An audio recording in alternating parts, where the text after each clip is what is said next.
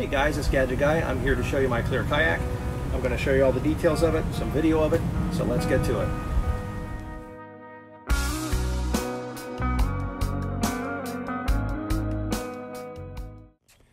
Okay, so this is a skinned over frame design. First used, believed to be used by the Inuits, and they were made out of whale bones, and they were covered with seal skin. And this is a design that picked up my eye because it's just a very sleek looking boat. Its performance is supposed to be really good, which I concur. Ever since I've used it, it just cuts through the water. It's very fast, very efficient design. I saw many of these online, and I chose to do this one. This is a Sea Kayak. It's 18'6", which I used the math kind of in my head to figure out, well, I'm a 200-pound guy. I need to be able to float this thing, and I see other people and they say how long theirs are, so I just kind of did some math and figured out what I needed to have, width and length and all that, to make enough so that the craft would float me, and it does very well. So I'm just going to give you some little round shots and kind of let you see what's involved in making something like this. It took a little bit of time. I got about 45, maybe 50 hours in this. Everything was stained and hand painted before I covered it. This is covered in isinglass.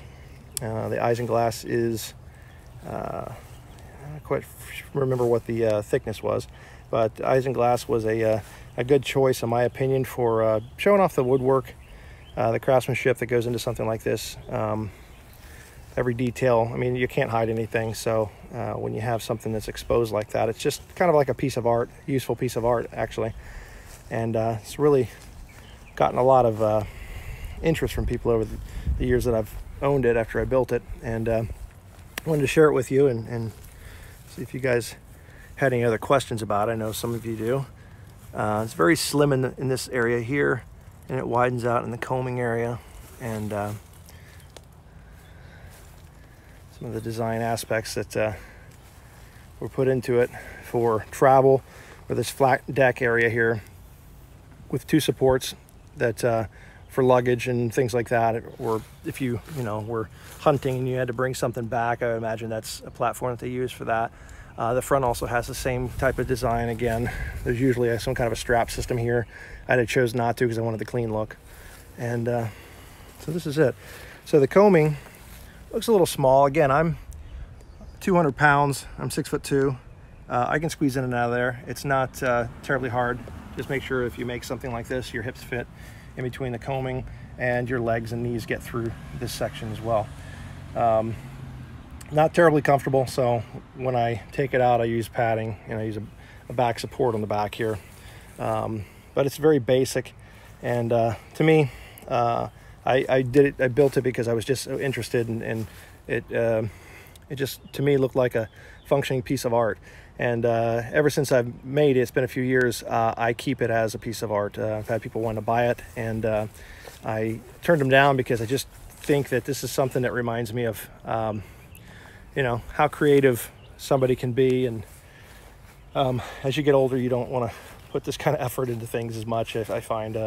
So it's just a little harder to get rid of something like this for me, because it's something I spent some time with my son. He helped me do it, and has a little bit of meaning to me, and I really do enjoy working with my hands, and this is kind of a testament of that. And again, this was built with no plans, but if you go online and look around, there's a gentleman's name is Tom Yost that designed this particular design, not this particular one, because I had to do this one basically by using my eyes, and something like a video like this where somebody just showed one off, and I kind of looked at it and stopped it frame by frame and analyzed and tried to figure out what measurements things would be, and used some other measurements from other sea kayaks that I'd seen in person.